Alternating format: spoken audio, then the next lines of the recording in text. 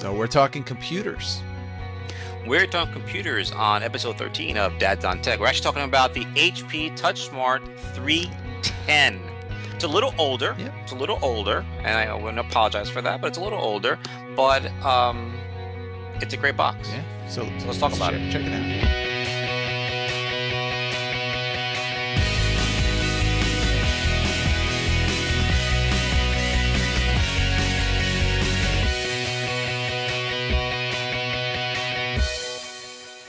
So we got the HP TouchSmart 310. What is it? It's basically what do they call these now? Unibody computers? An all-in-one. Right, all-in-one. So, as a matter of fact, I'm recording this side of the podcast on that 310.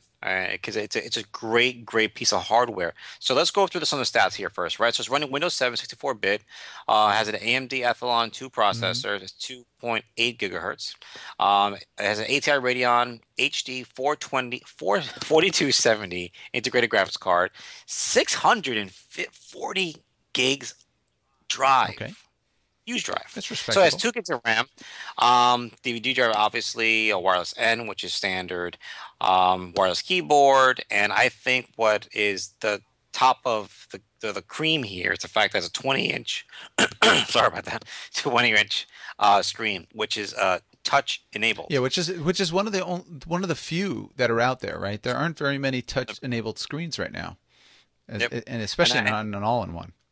Yes, and that is the main reason why I like this so much. And my son grabs our iPad and he sits there. He goes through his games, his movies, just tapping away, having a great time. And it's real nice for him to come here and just sit on my lap or get on top of the chair, and he'll launch Kidzooey by just tapping it, and he'll start watching his movies and playing his games and so on and so forth. So I really think that HP's done a really nice job with that. The technology is wonderful. Yeah. I've never had a problem with it. It doesn't lag, it doesn't delay. There's no issues with it whatsoever. The only issue I do have with it, though, is the fact that that virtual keyboard, not that great. Yeah. Not that great. It doesn't suck. It's just it's not that great. It's just like, I think that virtual keyboard is good if you were like in a kiosk mode, Right. if you were in a business and you wanted your customers to use that virtual keyboard. I use it a bunch of times because I forced myself to use it, and I just really didn't like it. Right.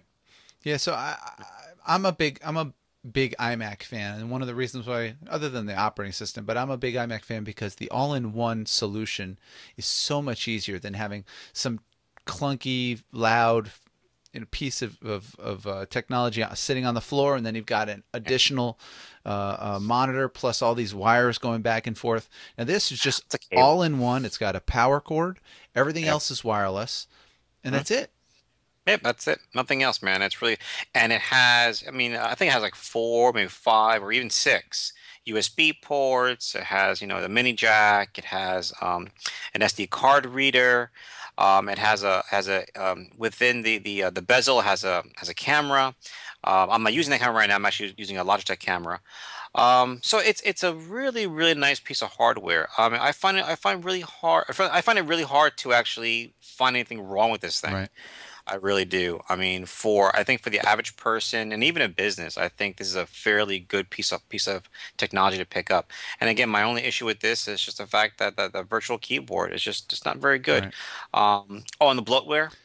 But that's a Windows thing, right? Any manufacturer across the board, whether it's HP, Dell, any of the OEMs, they throw in so much, stuff that you don't need to have on the PC.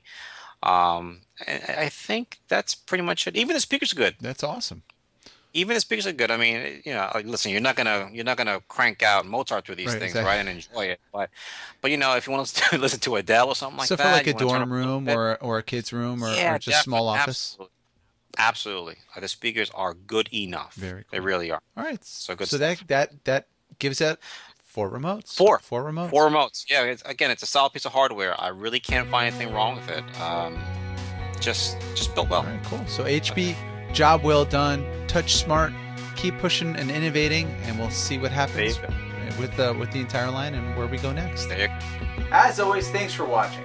Only cool people press subscribe. Right here.